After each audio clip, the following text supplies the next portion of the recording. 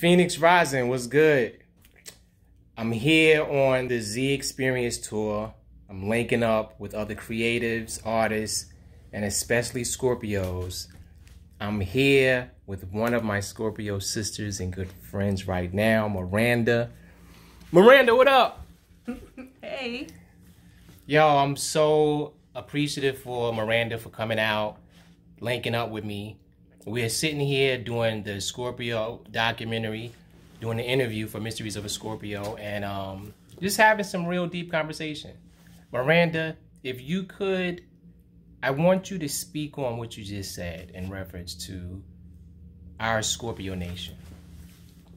Okay, so all of you Scorpios out there who are joining this movement that's being put together, I just feel the need to say that there is going to be a lot of opposition. You are going to be doing great things. You're going to be part of a great thing. With that comes a lot of heat, hate, and opposition. So I think we need to figure out how to address that, prevent it, or be ready for it so it doesn't have such a negative impact on us. Because it's coming.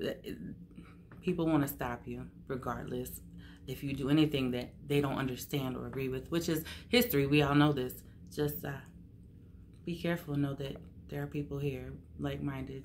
And if you have any doubts, questions, concerns, or fighting demons that you need help with, you have a great community here. Utilize it. Word. You know, I've already experienced that, Miranda, with people that I have helped. You know, I've allowed Scorpios to come in to my safe haven to try to help heal and, you know, be there for them. And you're right.